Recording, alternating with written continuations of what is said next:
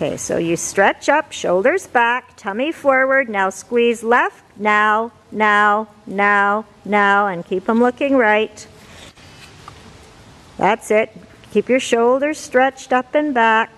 Ask again for him to be rounder with your left rein. Now. Bend that elbow, thumb on top. Keep going with your leg. Don't let him back off. Good.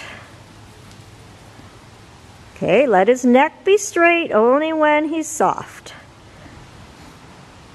Otherwise, he has to look right. Okay, that's coming. After this circle, when you get back to E, go straight.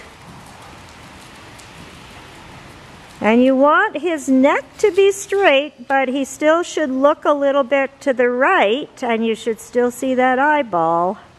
That's right. And then you've just got the flexion you need. There he's a bit hollow, so give him half halts. Straight, straight, straight. Straight with your outside rein, half halts. Tummy up, elbow bent.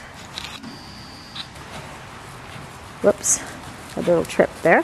Okay, bend your left elbow. That arm's a bit straight. There, it's coming. Bring it right back to your hip and push through with your legs. Okay.